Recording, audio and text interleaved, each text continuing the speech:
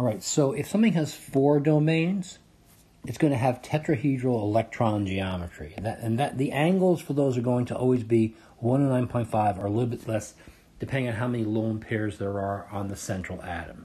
So for CH4, there's no lone pairs, there's just 4 domains, and you get what's called a tetrahedron, or tetrahedral electron geometry. And what that basically means, if you need to visualize this, is you can picture it as sort of a tripod. So the carbon is sort of at the apex of this tripod, and the hydrogen is directly above it.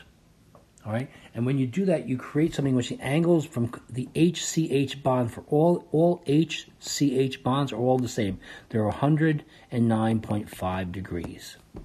Now, this is going to end up being a nonpolar molecule, as long as all 4 substituents around the central carbon atom are exactly the same. If they're not, that's not going to be true. So if you have like C and there's a BR here, and then you got Fs around here. Now, I'm being lazy about dots, by the way. Okay, in this case, the vectors are not going to cancel each other out. Now, in 10th grade, when you were taking like the regions, you might get a molecule like this with the F right here, and they'd say, look, it's symmetric, like that, and oh yeah, it's a nonpolar molecule. And I teach that when I'm doing the 10th graders. The reality is, okay, they're not a crisscross. That's not what the shape is at all. However, they do cross each other out in terms of the vector forces, and so the overall, all the vectors cancel each other out. So you end up with a nonpolar molecule which has polar covalent bonds. Now for PCl3, you're going to end up with, you have 3 bonding domains and 1 lone pair. And I forgot to mention what these wedges and dashes are, so I should get that out of the way. If you see a structure like this with like the CH4, see the C's and the H's here? They're on the plane. They're like on the whiteboard right now. This H right here with the little wedge right there, that thing's in front of the board. And this dashy one, it's behind the board. It's a way of drawing 3-dimensional shapes, okay, in a 2-dimensional piece of paper, all right? So when I look at that, I see a tripod with the carbon, with the hydrogen sticking straight up. These 3 guys are all on the board. This is in front of the board, and this is behind the board, and that's the tripod. All right.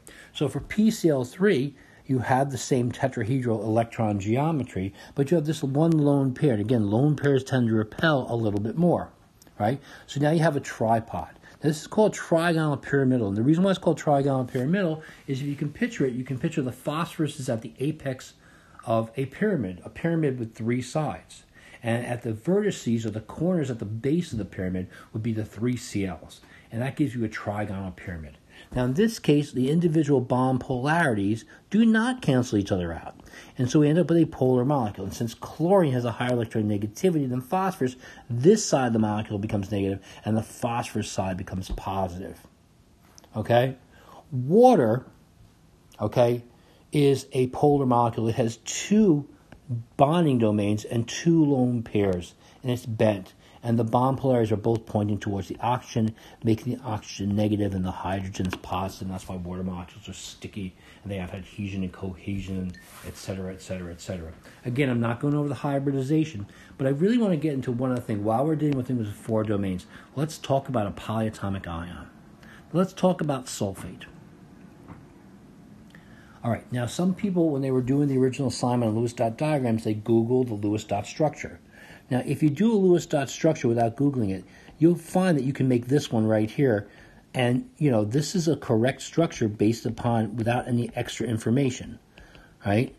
However, when you Google the Lewis structure and you don't make it from scratch, you'll find that the structure you end up with is this, okay? You end up with an oxygen here with 2 bonds, okay? And another oxygen, erase, draw, with 2 bonds, and this is your structure.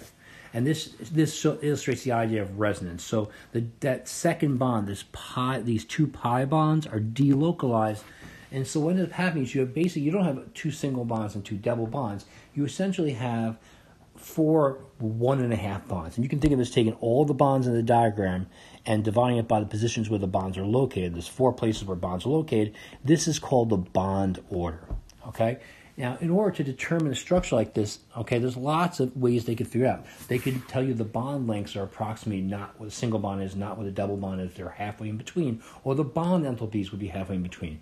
But you probably couldn't come up with the structure on your own without Googling it, all right? And the AP would not expect you to do that. Couple of things about this. First, I expect you to be able to figure out bond order and recognize resonance. These double bonds could be in different, right? And what that resonance really means is that the second bonds are not really in one position. They're sort of moving, okay? They're delocalized, they say. So you get a bond order of 1.5. The other thing is, for a molecule like this, you would never bother with figuring out whether it's polar or nonpolar. This is a polyatomic ion. It's not even a molecule, right? I shouldn't have used that term. Right? Polyatomic molecules, okay, have a whole charge, like -2 or -3 or +1 or something like that. And a whole charge is so much stronger than a partial charge. A partial charge is really a fractional charge. It's like plus 0.05 or minus 0.01, right? And that's a fraction of a whole number, right?